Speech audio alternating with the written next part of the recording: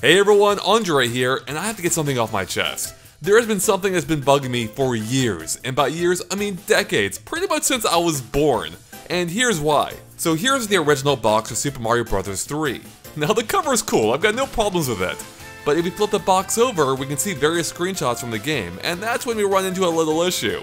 Because that middle screenshot, the one of the Parabeetles, is of a level that doesn't exist in the actual game. Now sure, there is a Parabeetle level in the game, as in one, but that one takes place in the sky, and this one most definitely doesn't. So I wanted to fix this. In fact, I wanted to fix this back in the original Super Mario Maker. The only problem is that game didn't have slopes, so I had to wait until Super Mario Maker 2. But I finally accomplished my lifelong dream of making this level a reality. And I may have gone a little overboard with it. So please, if you can, check out the level for yourself before watching our video on it, because I really designed it with the player in mind. The code's on the screen right now. Please play it through yourself before watching the rest of the video, because I assure you, I think it's more fun that way than watching me play through it myself. And hey, don't take my word for it, because here's a super quick snippet of John playing through it himself. Oh, that's super cool. See? And John wouldn't lie.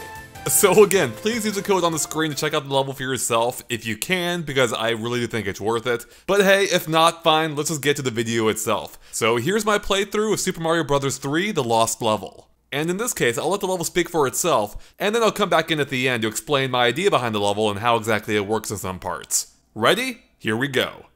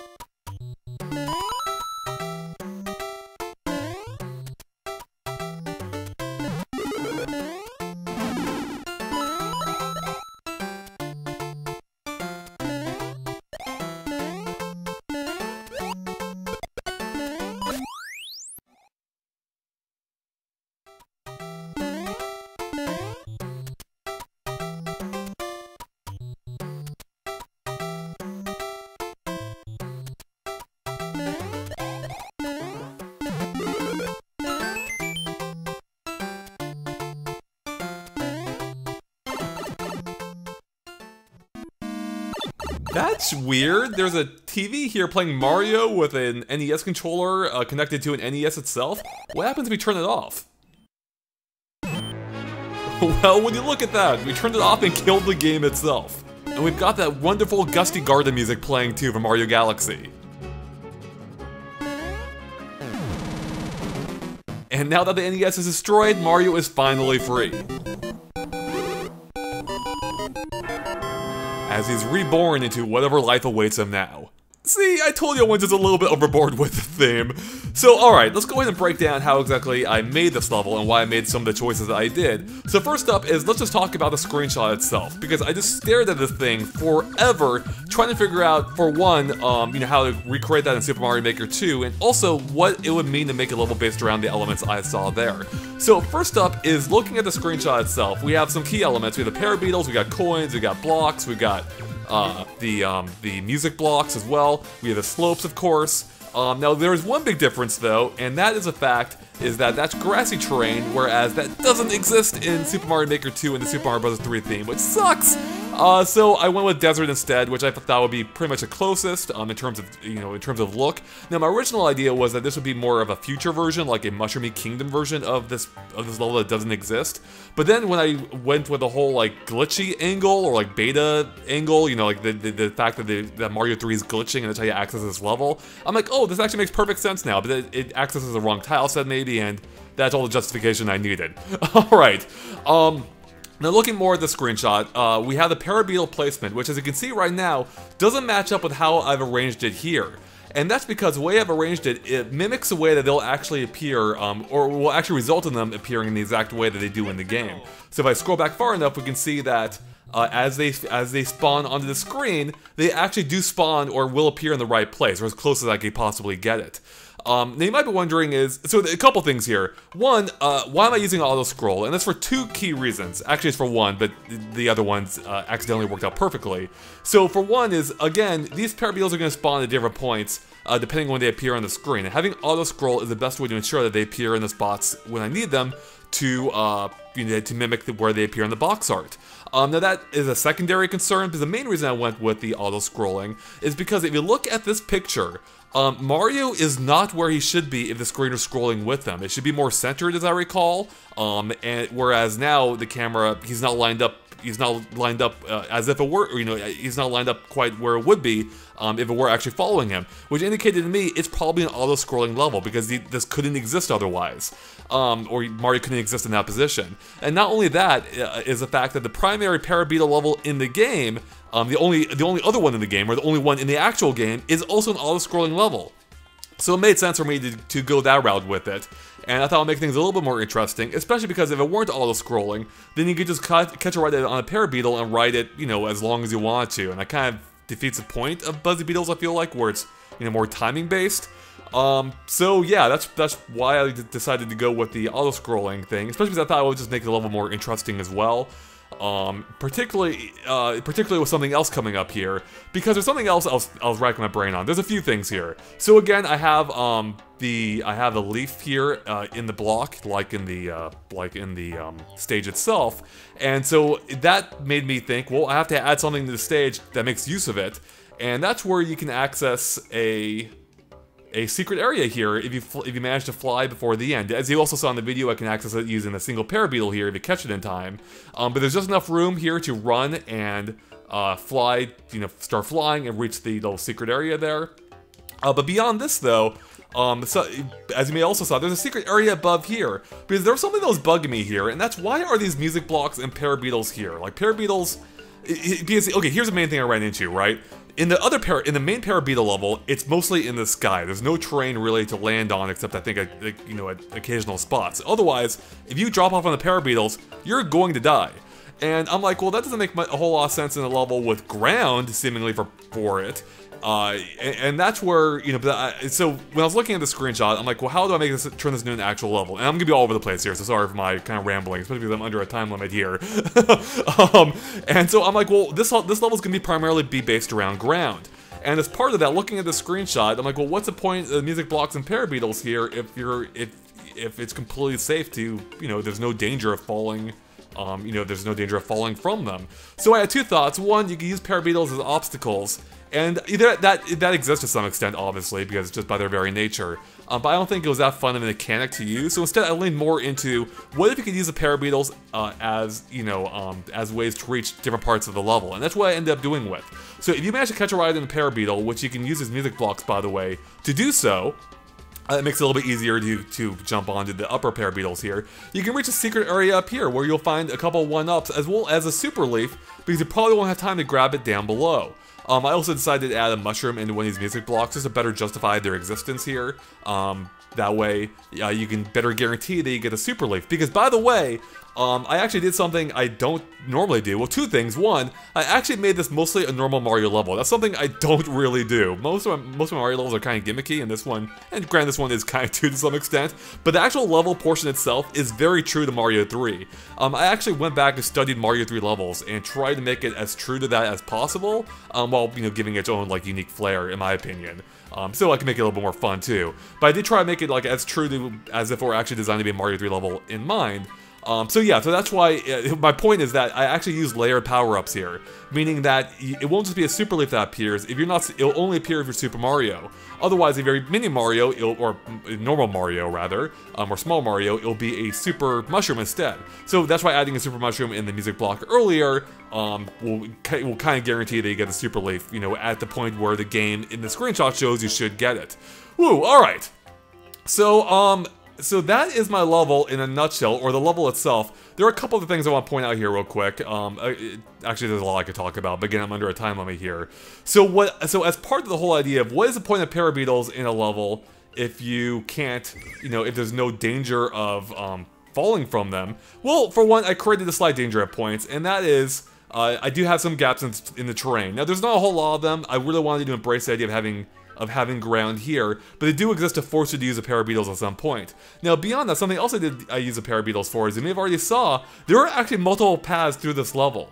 So that's why I think it's a lot of fun to play through yourself to kind of discover these paths, where if you manage to get up to this, if you manage to jump onto this question block up here, the first question block in the level, you can actually use these here, I can probably just show you, in fact. And I just took a screenshot for no reason. We can use these to reach a secret area above, and I totally screwed up, and I just died as a result. Awesome. But up here you'll find, I think, a few 1-ups. There's one, and there's two more stacked above it secretly, and you can jump down to safety as well. Now, if you fall at any point, then that just means you'll most likely fall on this lower path, which is the primary path of the level. Although I really did focus a ton of energy on making this upper path feel really fun, and it's part of this too, by the way, or not just fun, but natural. When you land down here, something I wanted to do was how it made it look like there's almost, it made it look like it's not safe down below. Like, it looks like if you fall, you're pretty much dead. Whereas that isn't the case. If you fall, it's complete safety. So I thought that'd be kind of fun. If you manage to do the tougher path initially, then it's gonna look like you have to continue on the harder path. But if you end up taking the easier path, you'll actually see the easier path down below, right there. So you know, like, hey, I can take either path. I can try to follow their Parabeetles, or I can, you know, continue down below and take this path. And I try to make both paths, you know, interesting and fun. Obviously this path is easier than the higher path, but I try to keep it engaging all the same. Yeah, now there are a couple of things that you might note here. Let's see. For one, I have a secret area here that's impossible to see in the level itself.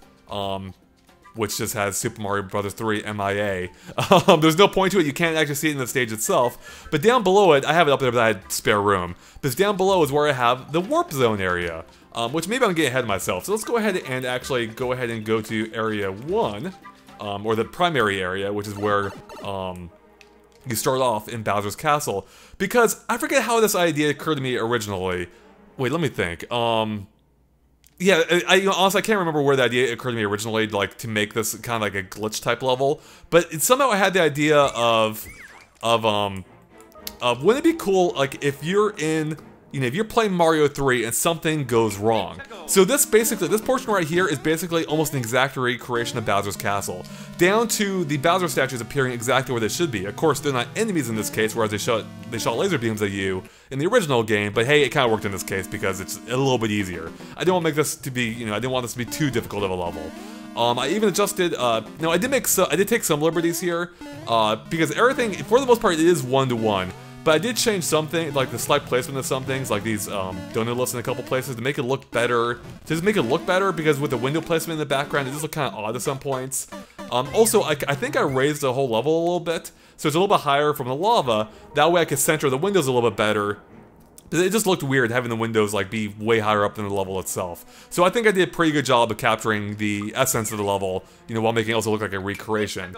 Now something I did that's super important here is using the stop scroll mechanic for a few different reasons. One, as you saw, there are actually you encounter two Bowser fights in the game, which I'll get to in a sec. But there are actually 3 Bowsers here, but I had to add a third one so I can mimic the fire, you know, his fire breath that came through initially, in the initial part of the stage, just like in the original game. I put him on the track to mimic that.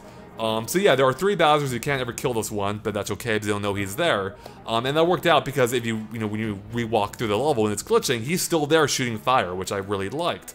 So yeah. Anyways, continuing on, we go through the door, which, hold on, I just screwed up how the screen scroll works.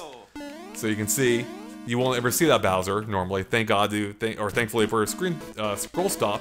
Now here we have the first fight against Bowser, and at first it looks like pretty much an exact recreation for the most part of the original fight. I did add an extra layer of bricks here to make it look a little bit more intimidating. Otherwise, this stage is just way too low. Great, I just died too. Again, I'm using scroll stop here, so it doesn't move at all, just like the original stage. Now, something else I did is initially I was gonna have you play through the entire fight itself, and I realized this is really boring. Most everyone has already done this. There's no point in having everyone play through the stage itself. And since my game is based around the glitch, I'm like, you know what? Why not just have a P-switch appear and have you easily take Bowser out? And plus it would make it seem like, you know, it'd be your first clue that something's not quite right here. So you hit the P-switch, Bowser's dead. Or hopefully is dead. He may not die depending on when you activate it, but he usually does jump into the lava eventually. Let's see if he does it in this case. Okay, he didn't. That's actually the first time I've seen that in eons.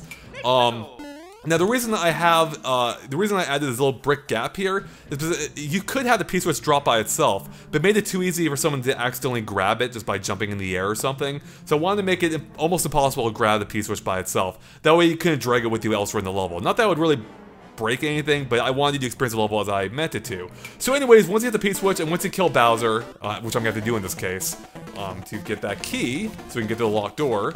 So I'll do it in just 1 second. Speaking of which, I timed it perfectly, in which the P-switch would drop, you know, shortly after Bowser touches the ground after jumping. So it kind of makes it look like he knocked the P-switch loose, which I thought was really fun. So come on, I'm running out of time here. Actually, I'm running out of time in real life. I gotta hurry up here.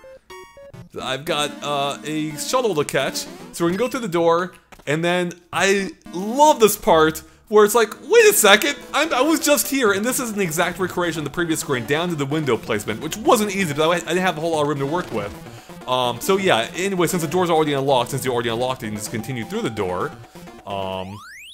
And this is where the game starts glitching out. I added the glitch effects, I give you the mushroom, and that hopefully allows you to realize that you can access a secret area over here using the super mushroom, if you don't lose it in the process, which, well, I just lost it.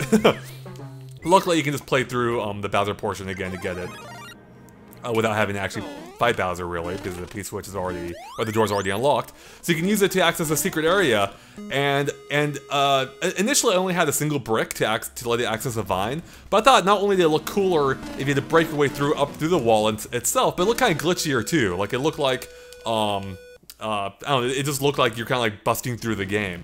Now, in this case, I started mimicking how it worked for the first warp whistle in the original, or in the first castle, Super Mario Bros. 3, in the Boom Boom Castle. We have to run along the ceiling, you access a hidden door, which you can't see in the original game, and then that takes you to a room just like this, in which you get an actual warp whistle. Now, obviously, there aren't any warp whistles in this game, so I had to recreate it. So I recreated the warp whistle on the right side of the screen. Hopefully, you realize that's what that is. And if you hit the on block, it actually plays a warp whistle tune, which I recreated thanks a ton to our own composer, being Peach Toadstool, who recreated the music notes of what a note block, or of what a warp whistle would sound like, using these dry bones and music blocks up here. So it barely fits, but it worked just well. I mean, but it fits just enough that it allowed me to recreate, or allowed him to recreate the tune that worked perfectly with my with how I had the stage with the stage laid out. Like, I don't think it could have worked almost any other way. Like, I'm kind of baffled that it worked the way it did with my level layout. Yeah, now something else I thought about is, in the original game, the room itself, where you get the warp whistle, is actually shorter. But I also realized if I recreated it here, then that meant that you could actually see the roof, and I didn't like that, because you couldn't see the roof in the original game once you dropped in. So I extended the room vertically to better recreate the sensation of the room in the original game, of having these really tall ceilings. And that also worked well with the taller, windows here. So anyways, you hit the on and off block, which is why I have the on and off blocks here, to force you to hit it to open the way. You continue onward into the actual warp zone, which I loved. And I actually even have the original music here, and I tried to recreate as closely as I could as possible. I have the ice tiles representing the water around the island. I've got warp pipes in their place, in the proper place where they would be, and I'm using the music blocks to represent the moving water. I don't know if you noticed that, but yeah. I use a blue pipe as the entrance to kind of hide it among the ice, and I have a green pipe here, which is, of course, the main one to get to the level itself. Now, something you may be wondering is, why do I have these on and off blocks here? And that's because of something I realized from the previous screen. If you, I'm getting confused myself on how this works exactly. But at the end of the stage, I added the idea of, we're turning off the TV and the NES.